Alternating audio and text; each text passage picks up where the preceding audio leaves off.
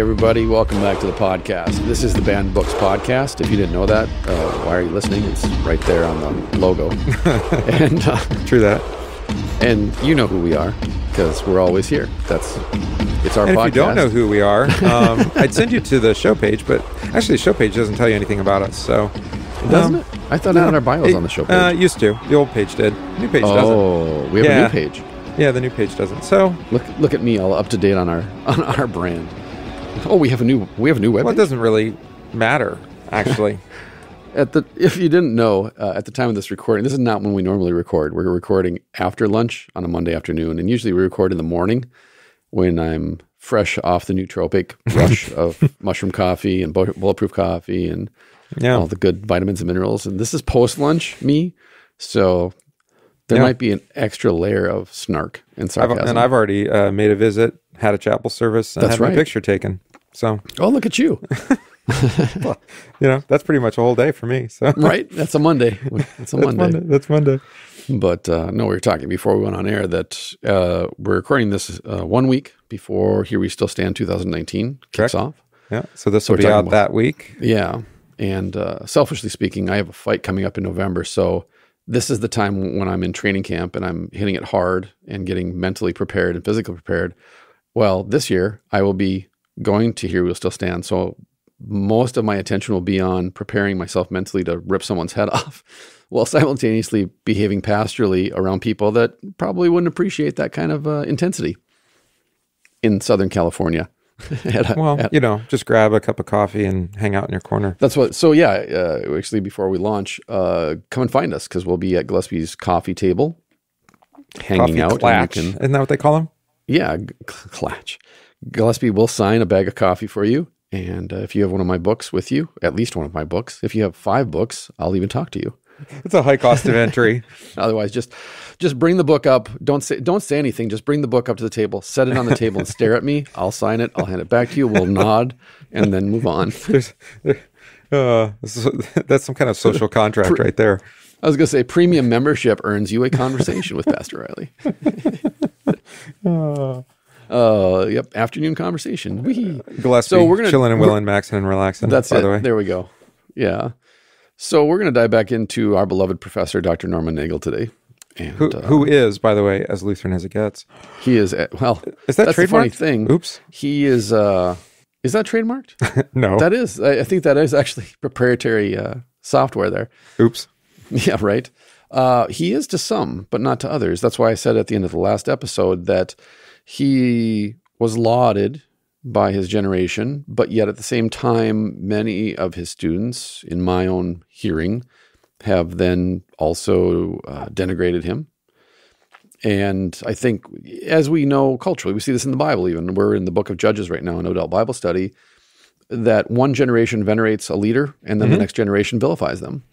And sometimes usually, they're not venerated until after they die. And you're like, oh, that was good. Right. Oops. Well, and what I find too is that they're venerated and vilified for similar reasons. Two sides of the same coin. That kind of idea. Like a person can be lauded for proclaiming the gospel, but then the next generation comes up and turns their back on the gospel, and then of course vilifies the preachers of the gospel. Okay. In like an Old Testament example, in Judges, for example, right? Like every chapter of Judges is, and the next generation forgot what God had done for their fathers, and therefore He appointed a judge, and then they got mad at the judge. And so with Dr. Nagel, it's very much that way. With Dr. Herman Saze, his spiritual father and mentor, it was the same way in Saze's generation. And we can kind of track it back to Luther, even Luther's students. Some of them turned on Luther in his old age and after he died and rejected his teachings, whereas when they were at the university and they were his students, they venerated him. Yeah, like Agricola would be a good example. Yeah, exactly. Karlstadt was another colleague of Luther's and even him and Melanchthon got in their tussles, and afterwards Melanchthon lamented the force of Luther's personality and its early influences on him. Yeah. And I think maybe that's a part of it too, though, is that I've lamented this certainly in the last decade or so, is most of my mentors, and those of you listening may know some of them, Jim Nestigan and Stephen Paulson, because they're at Here We Still Stand, and friends of ours like John Pless and of course Rod Rosenblatt. These are characters. These are a generation of guys that were taught and mentored by true characters, and they themselves are characters. And I think, at least I've learned, because I think I definitely qualify as a character. Yeah. And that's why I'm attracted to them probably, is they're the type of personality that you either love them or hate them. Yeah. And you could try to lump them together. But sure. Like saying Nestigen and Paulson together, they're not the same. Really the same. No. I mean, granted, they taught together. Well, yeah, and I sat with them for 6.5+ years and listened to them teach together. And yeah, they taught together and they said similar things about doctrine, for example. But as far as kind of like you and I mean, we parallel play. Right, exactly. That's exactly what it is. It's Nestigen does his thing and he tells his folksy stories to drive home the point, and Paulson has his gallows humor and his intellect. And so even though they're teaching the same thing, their approach to it is different. And I appreciate that about both of them. But I watched them both go from veneration to being vilified in my sight, even within 1 or 2 generations of students. Like I said, when I was introduced to Dr. Nagel, 2012-ish, I immediately fell in love with him and his sermons, his chapel sermons in particular. And then I was given access to this article that we're reading and other articles that he wrote and his dissertation, and it just deepened my love for him. And so when I see that this generation has no toleration for characters and they want to kind of push them away and retire them. And I saw this at the seminary when I was there, of this homogenization of the seminary faculty. We want company men and women. We just want people get everybody on the same party line. Yeah, exactly. Because guys like Nestigen and Paulson, for example, Pless, Nagel, they don't toe the line.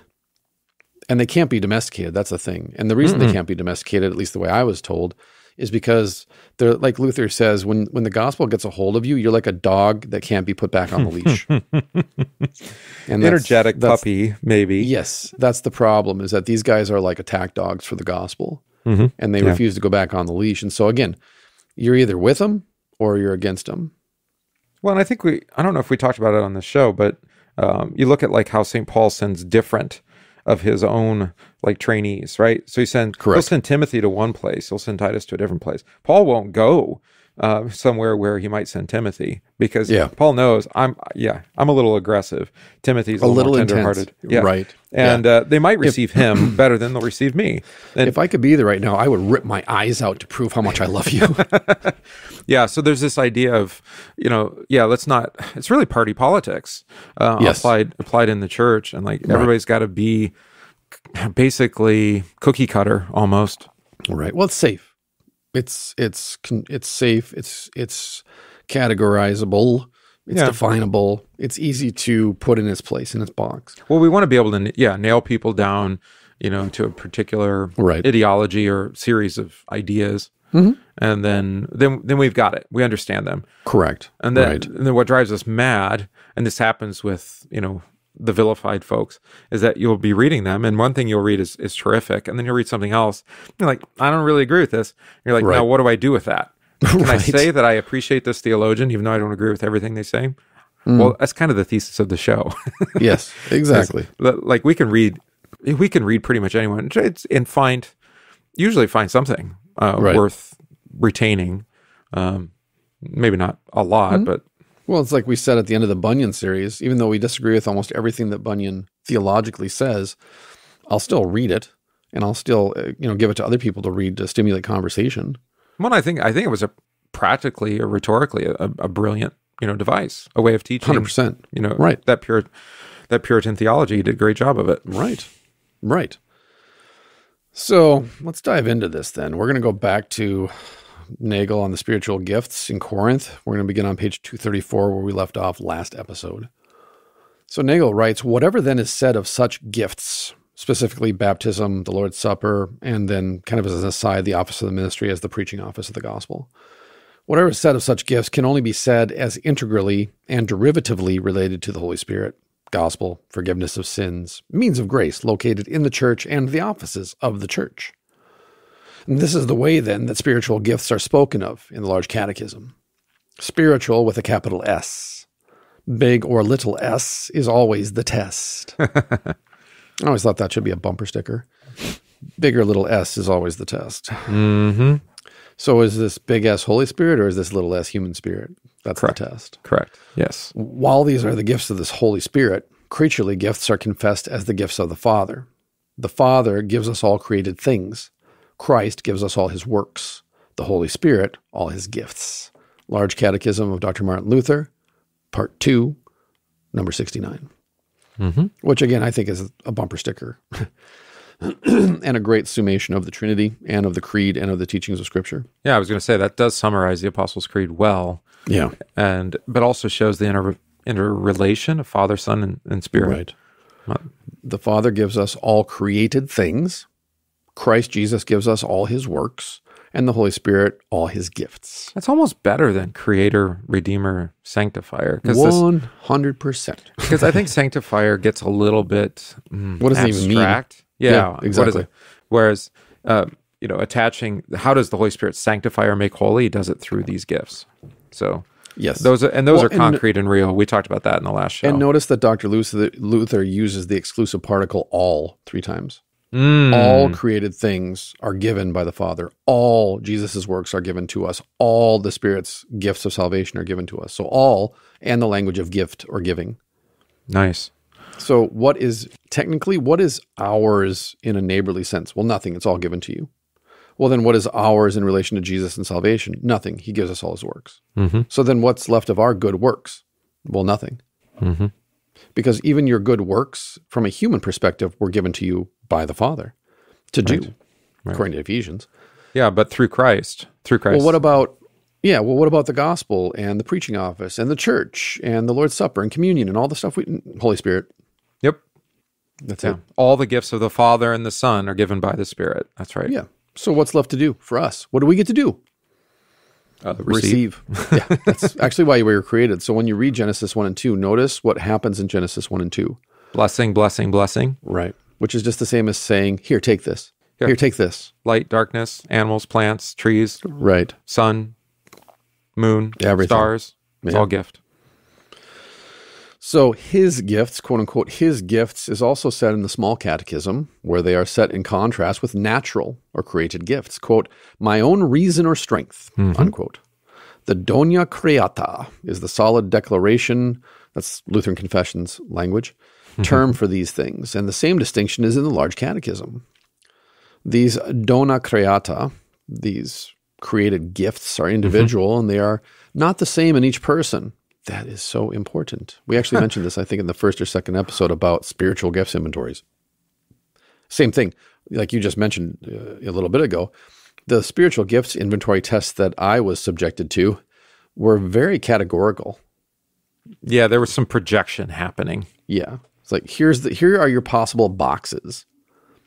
Riley, you need to fit in this box. Right. Good luck with that. Which is why I've never actually completed a spiritual gifts inventory. Yeah, you're the kind of person where you don't save the box. It actually gets destroyed in the process. 100%, because I'm going to make a spaceship out of it, and the spaceship's going to go through an asteroid field, a la Empire Strikes Back, and there's going to be some violence, and yeah. So these things, these created gifts are individual, and they are not the same in each person, whereas the gifts of the Holy Spirit are given to every Christian. Such an important distinction. Brilliant, yeah. Is that I went to art school, and I got scholarships in music, for example. And I have the gift of teaching and speaking. That's why I'm a pastor. That's why I've been called. And I can argue against that, but the Lord called me to this and gave me a voice and said, here, use your voice for this. Excuse me. It doesn't make me better than other people that can speak or preach or teach. It just means these are the gifts the Lord has given me. Right. But then I have people in my congregation who are large animal veterinarians, accountants, bankers, mail carriers, teachers, nurses, doctors, and so forth. These are all gifts that are given by God to these individuals for the good of their neighbor. Yep. But when we come to church on Sunday and as the body of Christ, none of those gifts matter. Yeah. Because what matters is the gift of the Holy Spirit, which is true and applied to all equally. And I think this would also be a helpful diagnostic when you're dealing with kind of the weirdo stuff in the book of Acts, where some of the apostles are given the gift of of healing or of even resurrection or snake handling, speaking in tongues, whatever that means, speaking foreign language. They were all given that at Pentecost. Yeah. And these, are they worked by the Spirit? I suppose you could say that, but they're not universally given. They were particularly given to them. Right. Well, here's the thing. Does snake handling therefore bring the forgiveness of sins? No, it doesn't. Does speaking in tongues? Keeps you from dying, I guess. I don't know. Yeah, if you get bit enough. But no, I've met numerous prayer warriors over the years, especially as a missionary. Okay. None of that bestowed the forgiveness of sins upon me. Yeah. So is it for the good of the neighbor? Well, according to Paul, as long as there's an interpreter, for example, being able to walk through fire and not get burned, does that give me the forgiveness of sins? Well, no. And Jesus proves this in the Gospels. Robert Capon points this out in his book on the parables that, what does Jesus's quote unquote miracles prove? That they're not a very good way of getting people into the kingdom. Seeing they do not see. Yeah, so he does all these amazing things before their very eyes. He raises the dead in front of whole crowds of witnesses. And they want to kill him for it. So, hey, if Jesus would just perform signs amongst us today, then maybe more people would be in church and believe. Maybe for a month or two. Right. And I guess what I was driving at is what sometimes people would assign to spiritual gifts would be another one. Like celibacy would be one. Sure. It's a creaturely gift. It's a creaturely gift. Is it somehow make you more spiritual, or if like you have the gift of fasting? I would say it's a gift. Some of us don't really do too well at that. The gift of discipline. Yeah, the gift of discipline. Well, and here's to my point, and I've talked about this before, is that I can go read Marcus Aurelius' Meditations or Epictetus' Discourses, and they'll actually communicate the same set of virtues that we often call spiritual gifts. But they're really creaturely. They're just creaturely gifts. That's why a pagan philosopher can nail it on the head just as easily as a Christian can, who's confused about the difference between the Spirit's gifts and the big S Spirit and the little S Spirit. And everybody gets creaturely gifts. That's the next paragraph. Exactly, yes. Yeah. So let's get it. So for creaturely gifts, we are then pointed to the first article of the creed. Since it is the creed's first article, it is faith that is talking. And that makes all the difference. Mm-hmm. We have heard the creed equated with the gospel and contrasted with the law, the Ten Commandments. We have heard also how gospel and faith can receive the Ten Commandments as a gift and have good gospel use of them. And we talked about this previously, that the Ten Commandments are not to be read in one way, but rather in two ways. One, proscriptively, do this and you'll live, don't do this and you'll die. P.S., we all die. Mm-hmm. But then we read it a second way as, this is a description of what Jesus has done for you by perfectly obeying the commandments. And so... yeah, he's faithful to his own word. Exactly. So don't read the gospel or the law, the Ten Commandments, as do this and you'll live, and that's the end of it, because you'll end up in despair or self-righteousness. You read it also as, this is what Jesus has done for you. That's what faith clings to. Mm-hmm. It's a gift, and therefore there is a gospel use for the Ten Commandments. And this use, the Nagel writes, this use is characterized by unself-regarding eagerness and gladness. Such gospel faith use of the Ten Commandments may be paralleled by gospel faith use of the creaturely gifts, the donia carata. One may not therefore begin with talk of these creaturely gifts. Regarded in isolation, they don't give the gospel, as we just mentioned.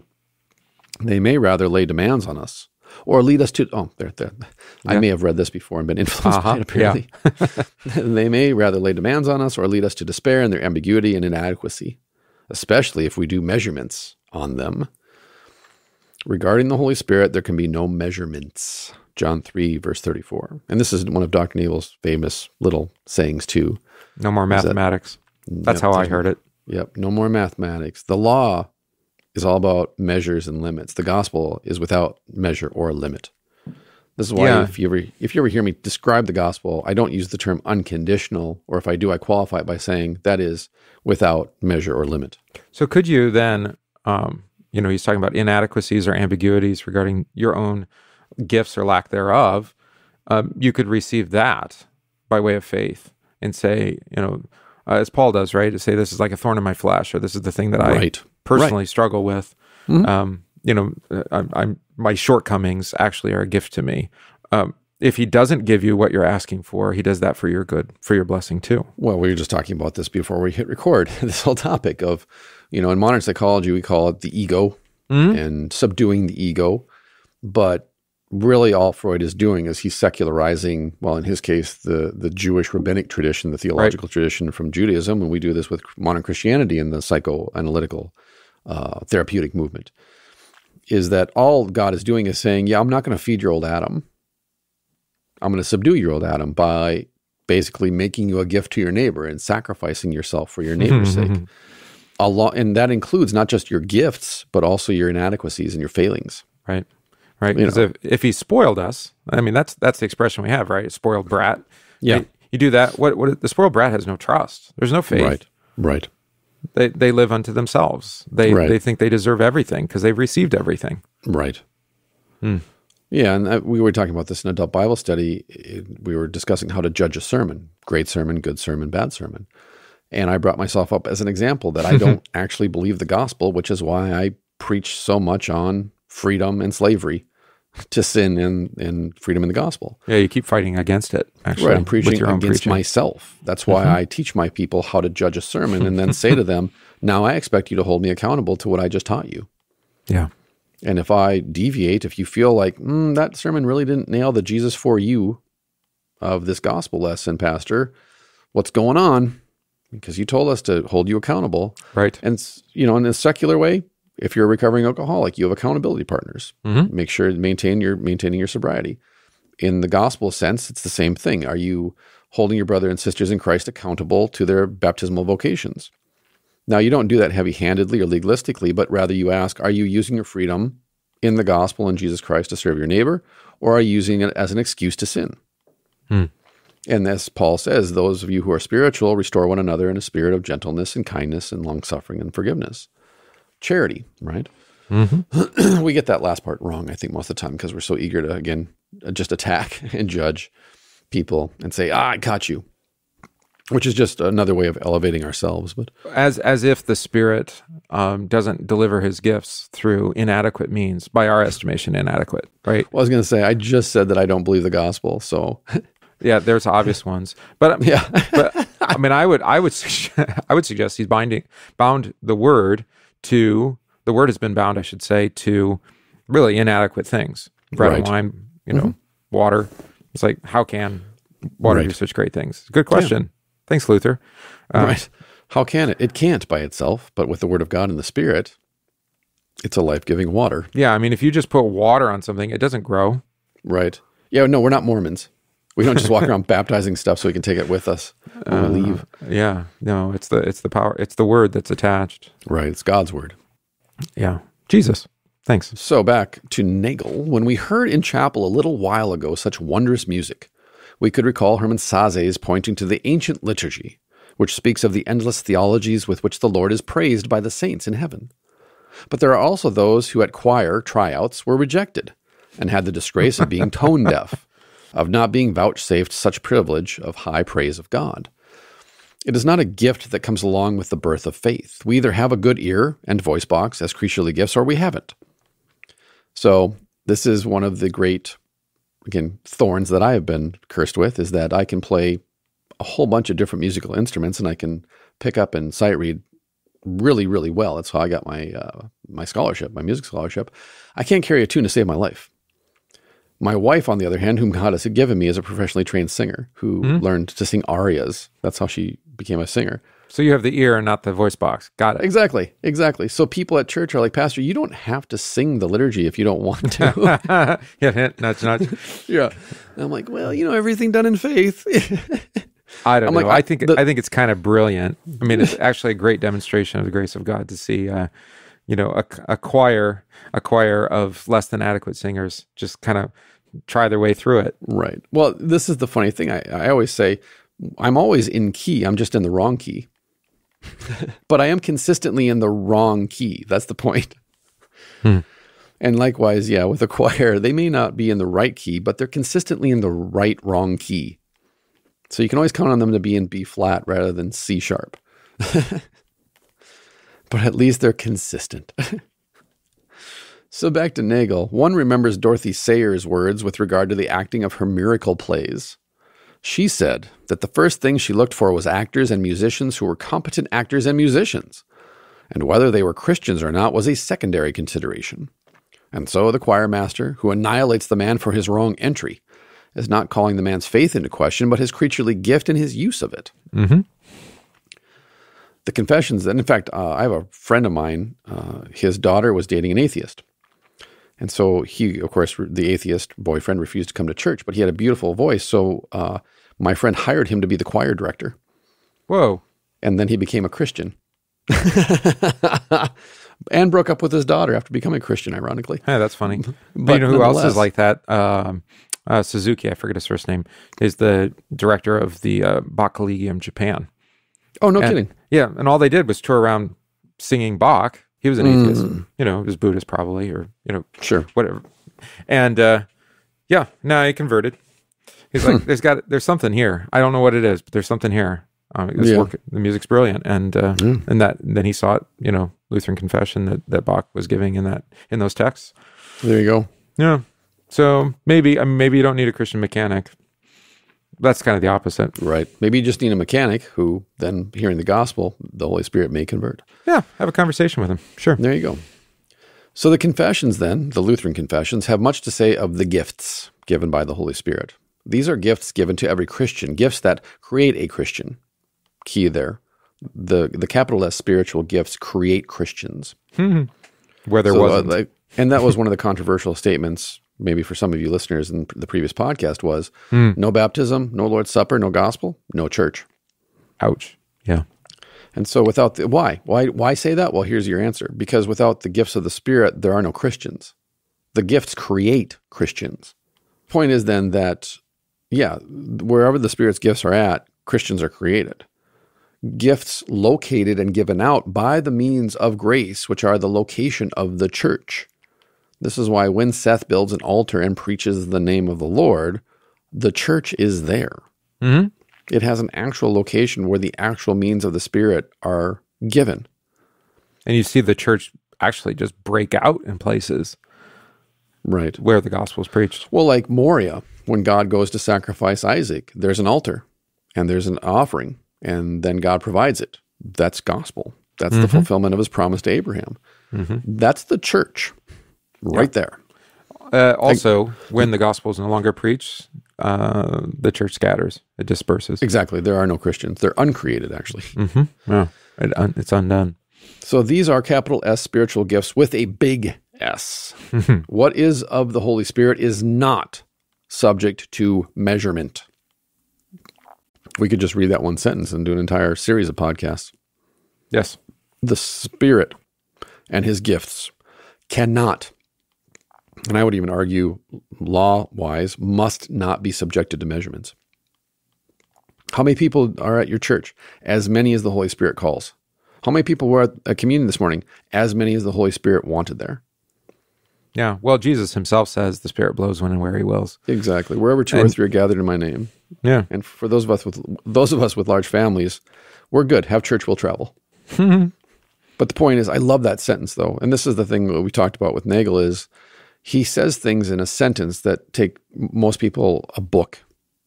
Yeah. We would say, he's a wordsmith. Yes. He knows how to craft words. I mean, maybe that's his Britishness, I suppose. Well, and this is also, like we said, he's well at the other end of his career at this point when this is written. True. So he is a very mature theologian. He's had time in the classroom and in the pulpit to refine these things.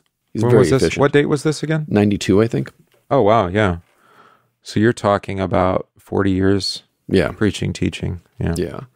But just, again, for those of you listening, just chew on this. What is of the Holy Spirit is not subject to measurement. And how many of us have fallen victim to this? Either of being told, well, it is actually all about measures and limits, or we ourselves have fallen victim to teaching and preaching in this way. Yeah, and I don't think it's just saying, constraining this. Well, actually, I was going to say constraining the Spirit sometimes is how this works. Say, well, the Spirit couldn't possibly work there. Right. Like, what do you mean? Why not? Right. Yeah, why not? Well, in those people or in that situation, that's the Job problem. Or that Jonah too. Right. Well, I've said this before too, is that I've baptized people in strange places, but I'll baptize someone in the toilet of a gas station bathroom if the call is there. Because if I have God's word and the Holy Spirit's there, obviously if the person's like, I want to be baptized right here, right now, there's water, that's a baptism. It might be slightly irreverent, but... It might be slightly irreverent, but the entire earth is the Lord's and the fullness therein. As well as all waters. All God's waters. created all waters to be a saving flood. Exactly. When Jesus went into the Jordan and came back out, he therefore he sanctified all waters. And this is my point, is that may offend our sense of decorum, but that's all it is. It's just soft, gross piety based on upper white middle class virtue. Well, that's why I said irreverent, because reverence is the way of the law.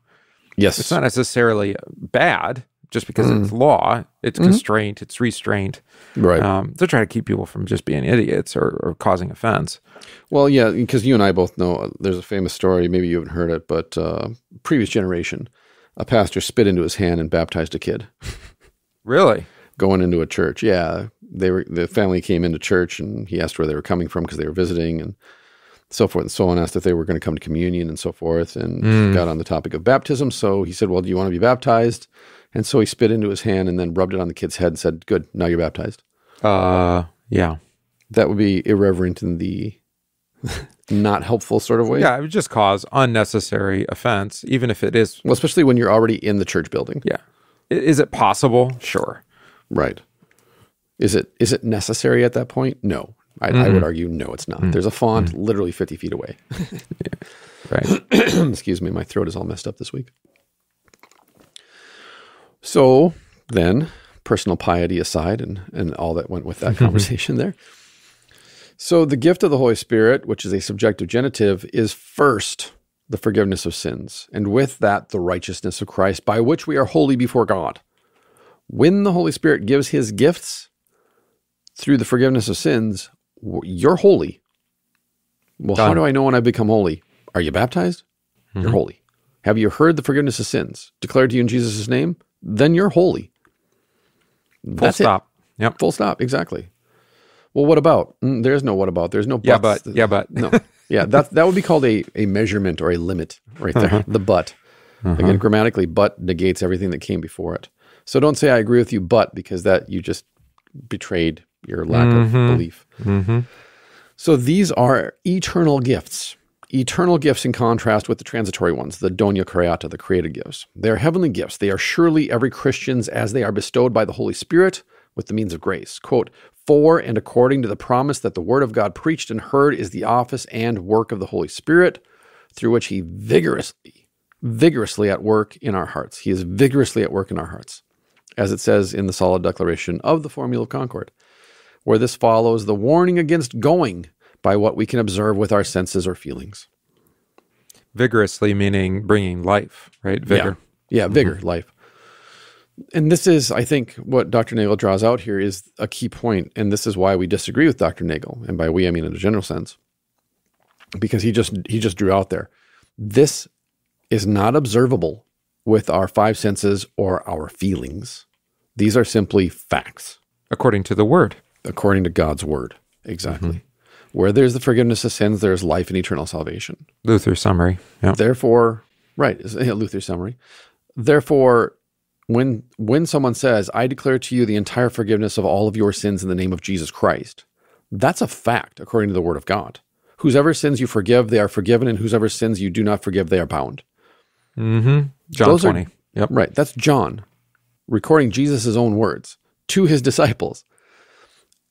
And he sends them out to baptize for the remission of sins. That's the quote-unquote Great Commission. It does what it says. It does what it says. The word of God goes out, and he does not return to him empty-handed. Correct. Therefore, you cannot, with your five senses or your feelings, quantify the work of the Holy Spirit. Or evaluate either. Or evaluate. Exactly. Right. So I think the Spirit's at work here. How do you know? Yeah, the Father doesn't care what you think. I would say, is there baptism? Yes. Right. Oh, good. Yes. Then you're right. Right. Is the word of God being preached? Yes. Sins being forgiven? Yes. Okay, good. Yeah. No, the Spirit's definitely at work here. Right. But I think what you and I have experienced is that, especially like in a small, struggling, rural congregation, don't know what I'm talking about there. People are like, I'm just not quite sure, that God's got us here, and then he's doing his thing because we're struggling and we're small and we got financial problems and whatever. Which again, creaturely gifts, by the way. And notice that's all mathematics. Back to your earlier point. We're small. We're struggling financially. Yep. These are all math problems. But my point is that you're trying to evaluate the Spirit's work based off of creature comforts, really, when it comes down to it, creature gifts. And say, are you doing the work that God has given you to do? Fine. Right, exactly. Don't worry about it. Like what? I'm supposed to worry about it. No, you're not. No, you're not supposed to worry about it. That's what faith is. But I thought we had to be good stewards. Had to be, or we're blessed to be. I mean, that's a whole nother conversation. Right. Are we given to be? Are we gifted to be good stewards? Before the fall, we were. Yeah, right. After the fall, it's pretty clear we don't do a very good job. Yeah, no. We can't make a mess of it. Pretty much all we do of it. So the actual sequence that Nagel writes then, the actual sequence is the third article of the Apostles' Creed, the second article of the Apostles' Creed, and the first article of the Apostles' Creed. Yeah, we teach it backwards. Backwards, exactly. The Holy Spirit creates faith with his gifts. Jesus Christ gives us all of his works. And then the Heavenly Father gives us all of creation, including yourself, by the way, because you are a creature. Well, you don't receive God as Father apart from the Son, so you have to work it backwards. Right. Jesus introduces us to God as Father, which is why it's considered sacrilege by the rabbis, by the Pharisees and the religious leaders. He says, when you pray this way. Well, nobody can call God Father apart from the Son. Exactly. Right? So you have to work at least the second to the first. But you can't know the Son unless the Spirit is sent with the Word and you hear. So the Holy Spirit, with the means of grace, words, water, bread, and wine, bestows the salvation gifts won for us by Christ. There it is. I can't go backwards in time 2,000 years to be at Calvary on Good Friday to receive Jesus' blood and his words from the cross. It's impossible. Were you there when they crucified my Lord? No, you weren't. And stop singing it. It's not true. But I want to be there. I know, exactly. But I feel like I should be there. No. Feelings, yes. There we go. Whoa, feelings. Point being then that we don't need to be, though. We don't need to get in a time machine. We don't need to bend time and space to get back. By the way, that's a Roman Catholic teaching. In the sacrifice of the Mass, that's literally what the priest is doing. The sacrifice of the Mass is he's re-sacrificing Jesus at the altar, and we are therefore, by our participation in that, trans-temporally, it's called, spiritually transported back to Calvary and are actually participating in the death and the passion of Christ. Is that like a Stargate or something? You would think, right? It's like an inception moment. Ah, yeah, nice. Right? But we don't need to do that, spiritually or physically. We don't need to do that because wherever the Holy Spirit is at, with God's Word, bestowing the gifts in words, water, bread, and wine, the faith is created, forgiveness of sins is given away, and eternal salvation is bestowed. Therefore, as Nagel says, the life of faith is living begiftedly. And so on, then through the first article and all its created gifts. That where's the life of faith lived? In creation. Doing what? Enjoying creation. Right. But you can only receive creaturely gifts in faith, right? If you know that they've been given to you through Jesus Christ. Right. Even, by the way, your crosses, or like you said, the things that cause you to say, but I lack this, or I'm unable to do that. Yeah, lack of creaturely gifts. Right. You cannot get your head around that unless you know the love of Jesus. And I would say as an aside then, the other side of that is through faith, you also recognize that you can stop blaming God for the things that you do to misuse and mishandle his created gifts, which I've talked about before, like in the example of alcohol. Yeah. That you take wheat or sugar or water, you combine them together and you turn them into poison by letting them ferment, and then you drink it. Right. It's a miracle. And then you say, well, I just don't understand why God would let me make alcohol and then drink myself silly and hurt myself this way. It's like God's fault for creating those grapes. Right. Exactly. That ferment naturally when you press them. Yes. Right. It's like, I didn't ask to be born into this family. You're right. You didn't. It's a gift. So true. Right. And so we literally behave like like pubescent children when it comes to these things. Yeah. Well, how can you say it's a gift, Pastor Riley, when X, Y, and Z happens? Again, I got kicked in the head on Saturday, or punched in the head. I'm sorry, I got punched in the head on Saturday. I didn't then complain to God, hey, how could you let that happen to me? Because God's answer is, I didn't actually make your head to do that. So maybe not do that, and then bad things won't happen as a consequence. Maybe. You know, It's like, hey, or just keep doing it and see what happens. Exactly. Yeah, and then you can enjoy the other first article gifts that I prepared for you. But the point is that because I get asked this question a lot, and I'm not saying it's easy. It's simple to see everything as gift. It's just not easy all the time. And I had one of my widows pass into Christ's rest on Saturday morning at 99 years old in her sleep. She won the golden ticket. She died in her sleep in faith at 99. But then last week, my elder's wife buried her mother, who passed into Christ's rest by way of Alzheimer's. And it was 6.5 years, and it was torturous, and it was horrifying, and anyone who's been through that knows how painful a living death and mourning a person's death is before they die. Yeah. And my council president right now, his wife is 6 years into her dementia, and she fell and broke her hip and had to have surgery. Yeah, sometimes it's easier to receive death as a gift. Other times it's not. That too, right? And here's a good point, since it's a little bit of a tangent, we can maybe wrap up with this. At church yesterday, when they came, my elder and his wife, people were saying, oh, we're so sorry, et cetera, et cetera, et cetera. And then after church, she came up and hugged me, and I said, I'm so glad that your mother's dead. Because I had just preached on the widow's son at Nain about baptism and about remembering your death, that in baptism you were put to death so that you might be raised to new life in Christ. And I've been through this with her now the past 6.5 years, and I know what it's done to her and the pain it's caused and the hurt and the prayer and that we've had of just take her, just end the suffering and take her. Not her suffering. She's not aware of her suffering, our suffering. Rest in peace, right? Exactly, rest in peace. And so everyone's saying, we're so sorry she's gone, and that's not what she wants to hear. And I know that because she's said things about Jesus that, again, were irreverent in her pain. And so I just walked up and we hugged, and I said, I'm so glad that your mom's dead because she's baptized, and you'll see her at lunch. And that was kind of the thrust of my sermon, is right. We don't look forward to baptism or to death. We look backwards to death at our baptism into Christ. Or do you not know that all of us who are baptized into Christ were baptized into his death? So that whether I see you again next Sunday or not, I'll see you at lunch, because Jesus is preparing a feast for us, and he's setting it out, and he's calling us to the wedding feast of the Lamb without end. Is it a brunch? It is a brunch. It's an eternal brunch. It's the best. And that's my point, is that we don't look forward to death as Christians in the sense of anxiety and anticipation of, I wonder how I'm going to die. We look forward to death in the sense of, I get to go be with my Jesus. I get to go and have lunch eternally with people that I love, with the Jesus that I love. And no more sin, no more sinners, no more Satan. No need for gospel preachers, no need for the forgiveness of sins, no need to live in your baptismal vocation or listen to this podcast. Right. But if the Lord grants us life, then we receive that as gift as well. Exactly. Right. Exactly. So that's the flip side of that. Yes, 100%. To live as Christ and to die as gain. We're not suicidal or something. No, not suicidal, but accepting death for what it is, which is it's just a Halloween mask that the devil uses to scare us away from Jesus and baptism. Yeah, I pointed this out to the kids in catechesis, just that it's kind of a morbid prayer, but now I lay me down to sleep. Right. It is very apocalyptic. Yeah. I pray the Lord my soul to take. I mean, that's the end of it. If I should die while I sleep. That's not actually a bad prayer. It's a good prayer, Right. Because whether I die at 3 years old or I die at 83 years old, so long as I'm baptized into Christ, it's the same. It's unimportant when we die.